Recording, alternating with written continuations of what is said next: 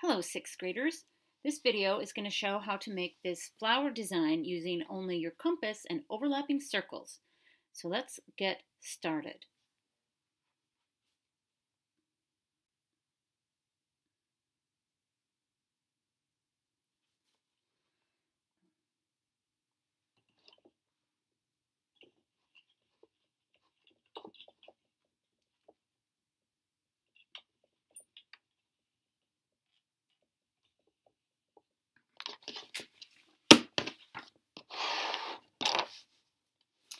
All right, you are going to need your compass and a piece of paper, or actually your lesson book, and some colored pencils. And that's it. This is a really easy one. So to start off, set your compass kind of wide, but not too wide. You don't want your compass to go off the edge when you're doing the overlapping circles.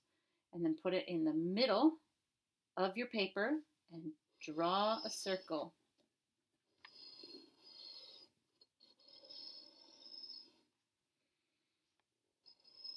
I'm doing mine a couple times to try to make it more visible for you guys.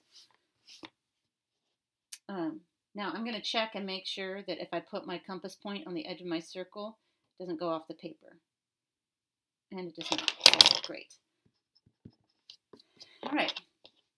Now what you do, without adjusting your compass or changing it in any way, take the compass point and put it on the point on the line of the circle. Anywhere is fine. I like to start at the top. Now draw a circle.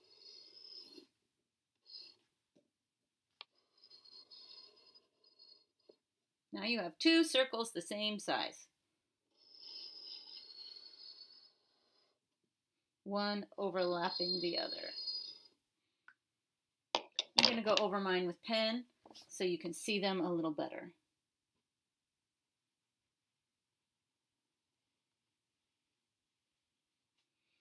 Here's the first circle that you made.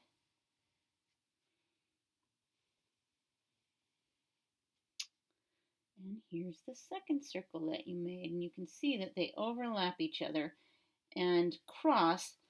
The pencil line should cross right where your compass point went when you made the first circle. There you go. Now, take your compass. Put the point right here where these two lines make a little X. Compass point right there. Draw your third circle. It should cross over the middle point of this circle and the middle point of this circle, both the points where you put the compass point before. There you go. Third circle.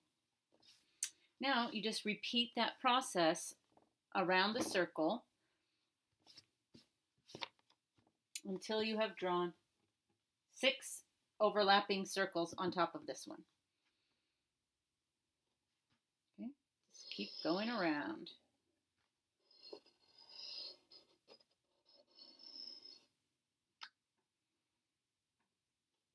Each time you place your point on the next line. Whoops, mine slipped out. Oh, I'm going to have to put it back in.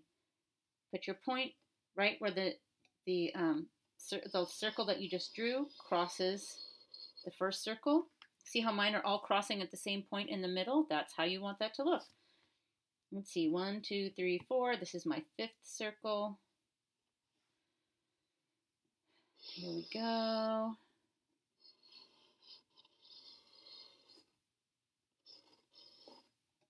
Okay, one more.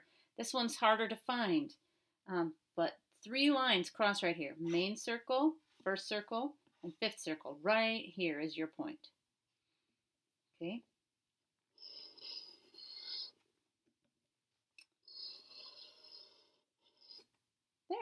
There you go. That's it.